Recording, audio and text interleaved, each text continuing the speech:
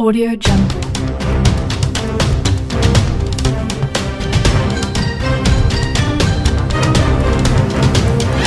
Audio Jungle.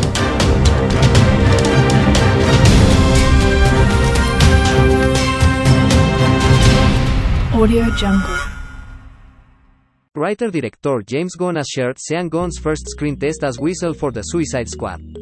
Sean Gunn also plays Kraglin and does the motion capture for Rocket Raccoon in the Guardians of the Galaxy franchise in the Marvel Cinematic Universe.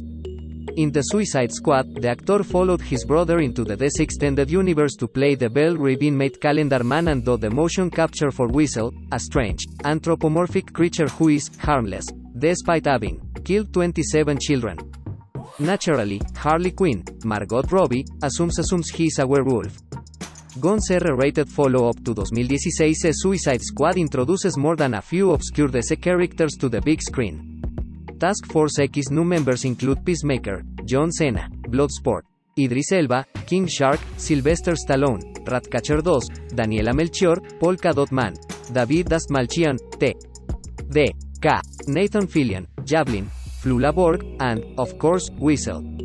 Many of the team's new members don't make it past the film's title card, however, as Colonel Rick Flag, Joel Kinnaman, team is massacred at the beginning of the film. Despite appearing to perish immediately due to an inability to swim, Weasel has become one of the Suicide Squad's most talked about characters.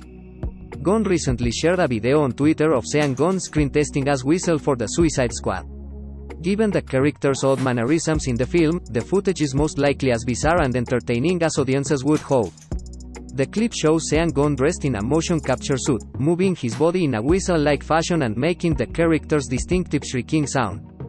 James Gunn then briefly appears in the video to direct his brother so the production team can get the character's hero shot, while the pair, and plenty of the crew, laugh throughout the bizarre scene. Check it out below. Click here to view the original post clearly. Gunn's process for creating Weasel is very different to how he brought Rocket to life.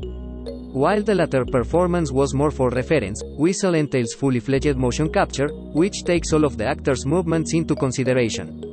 Writer-director Gunn has made it clear that Weasel is a character separate from his comic book counterpart. In the comics, Weasel is often depicted as a serial killer who dresses up in a furry weasel suit and orange leotard.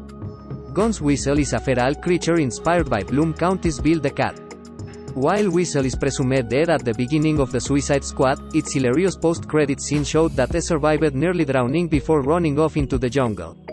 The film's mid-credits screen set up HBO Max's Peacemaker spin-off series, which could feature cameos from other members of Task Force X aside from its eponymous Patriot. Gunn has confirmed that he has other DC projects in the works, and it seems very likely that fans will see more of Weasel in the future. Source: James Gunn, Twitter.